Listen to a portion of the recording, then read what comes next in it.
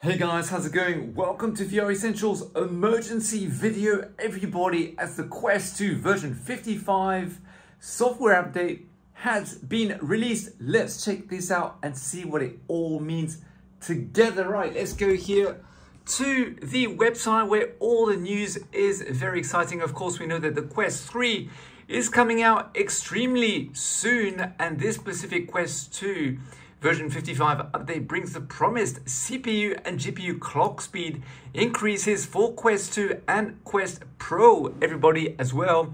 The Quest OS dynamically adjusts the CPU and GPU clock frequencies to give apps performance they need without wasting battery when they don't need it. So basically this means there'll be better battery performance in your Quest 2, which basically means it should last longer. So if you're a Quest 2 user, after this update, clock it, put the clock on, let me know in the comments whether you're able to use your Quest 2 for longer compared to version 54. All right, so continuing on the update in December, Meta Quest 2's maximum GPU clock speed by 7%.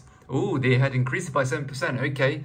A software update in version 55, the company is increasing it by a further 19%. Wow, 19%. Crazy, guys, 19% more. I mean, that's just... Let's continue. Also increase the maximum GPU clock speed by 26%. That's just friggin' crazy.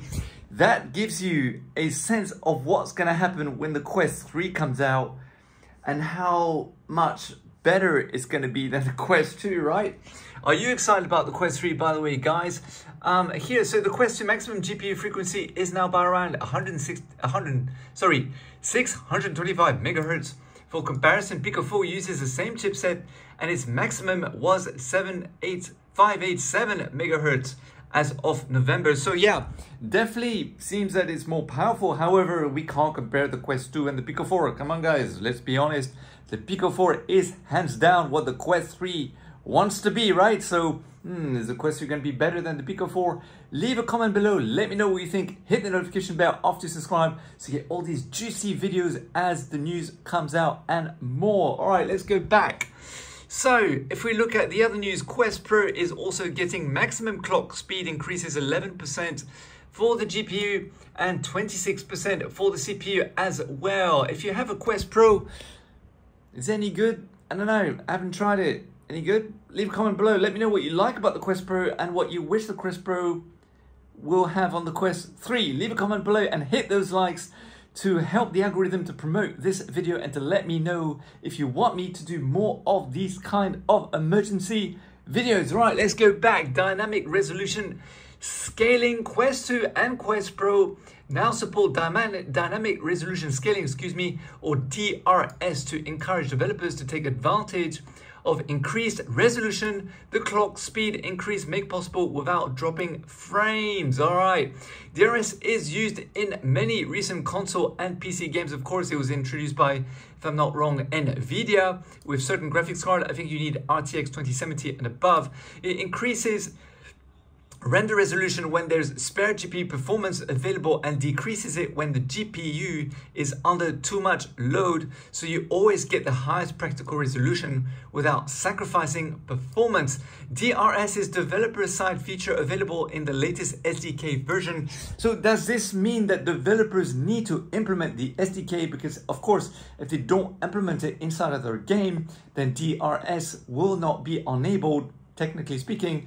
If you're a developer, let me know in the comments below. Love to know the technical aspect of this as to the DRS implementation, whether it be easy to implement or whether it means you need to adjust a whole bunch of different things in the game. Love to know more about this. And by the way, Vision Pro and Reality OS just released by Apple, which means all the developers are now at work going to be working on Apple development with all the various different games. So is this going to create a dent in Meta's potential development, and whether it means that developers will be focusing purely on Apple first, putting Apple as a priority before Meta? hit the notification bell so we can do another video about this. All right, let's continue. Passcode security option. All right, Quest currently allows you to set up a device unlock pattern, an ordered sequence of lines you draw between 8 dots. So basically just like Apple or whatever Samsung phones that you use to open your phone.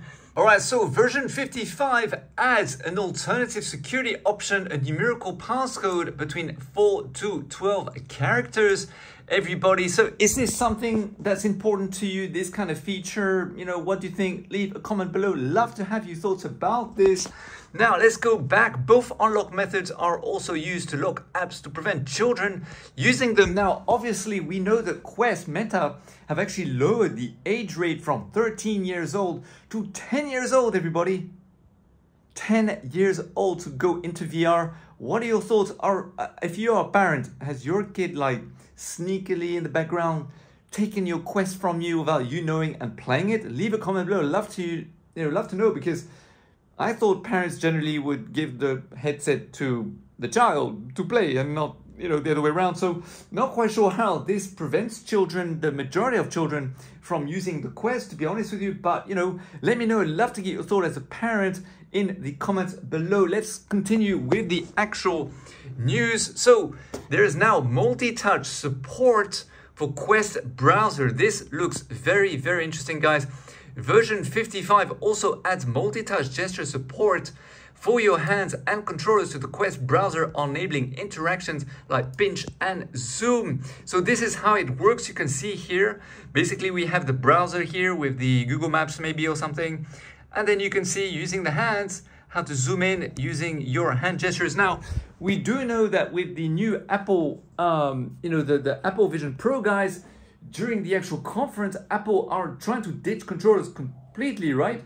Although they might bring controllers as an accessory, we don't know yet. But the point is, spatial computing is all about using hand gestures. So does this mean that Quest is also trying to develop their, you know, spatial computing using more hand gestures and potentially less and less and less controllers in the future? What do you think about the future of VR mixed reality, using more of the hands, less the controllers? Leave a comment below. Would love to get your thoughts, and hit the likes, guys, so more people can get to see this video, and also the notification bell so you don't miss future news as it breaks in the industry and more. All right, let's go back to the news of the day. Based on the illustration Meta provided, this appears to be the current experimental direct touch interaction mode, though it may also support the default pointing and pinching mode. So very exciting. Revamp Explore tab, guys.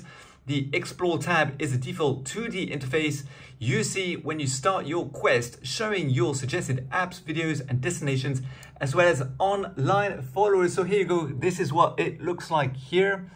Very, very interesting. So let me know whether you feel that this feature will be something that's, you know, used to you. I'm not quite sure. I haven't used the Quest 2 yet, so I can't comment on this. Personally speaking, I don't really know whether it'll be very useful or not. But let's continue with version 55. Meta says the Explore tab now shows the Meta avatars, Outfit Store, Horizon Worlds, Feature Worlds, media content from Peacock, YouTube, Pluto TV, and X Stadium, and Facebook and Instagram Reels if either account is linked to your Meta account.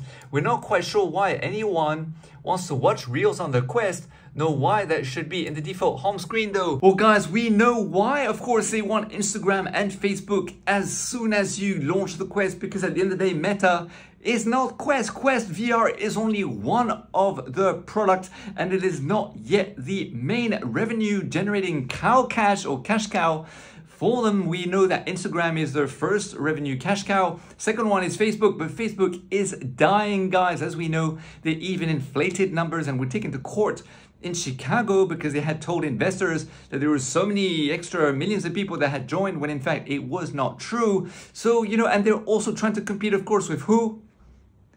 TikTok, of course, who, you know, in the Pico 4, you can, of course, use TikTok. I don't know if you can upload videos to TikTok yet, but you can go into TikTok, you can watch all the different videos there.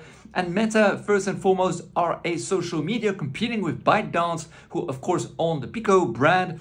So they're both head to head and both trying to dominate the space. So that is why, of course, they're trying to do that. And the other reason why they're trying to promote Horizon, of course, is because Horizon, again, unfortunately, is dying. It's not a platform that really people want to use, although there have been some very interesting case studies, I have to say, including Wendy's with the Wendyverse, which looks absolutely fantastic. And of course, Horizon is competing against especially Roblox, who have so many corporate clients and so many people using Roblox, in the millions of people using Roblox. And of course, no doubt, Rec Room, who are now one of the standing people who will be in Apple Reality's headset Vision Pro. So, you know, Horizon have a lot to compete with in that respect when that headset comes out too. So this is why they need to put Instagram and Facebook there, guys. And also to remind you that they are more into social media. VR is just part of the,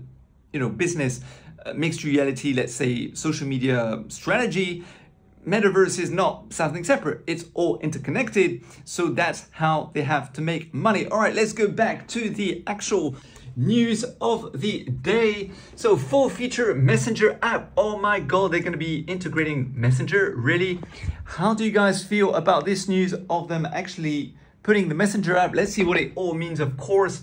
So finally, version 55 replaces the old Quest specific Messenger app with a native Android app. Ooh, okay, that's very interesting. The previous app lacked many of the features of Messenger on other platforms, but the new one appears to be the same Messenger you'd find on Android phones, Android tablets, and Chromebooks. So I guess this will streamline the look, the feel, the features, and all these different things here. So guys, do you personally use Messenger a lot in your country?